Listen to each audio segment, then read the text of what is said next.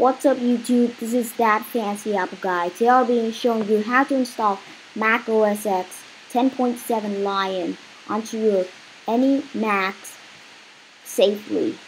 And let's get started.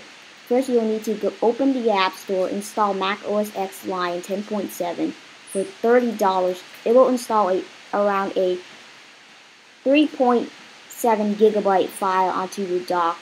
Open it up, install it. Then click continue when it prompts you to set up the installation. Agree to all terms and license.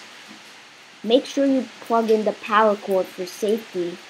And of course, install it on your hard drive. Enter your password. And it will be installing. And then when it finishes installing, it should reboot and you'll have Mac OS X Lion on your Mac.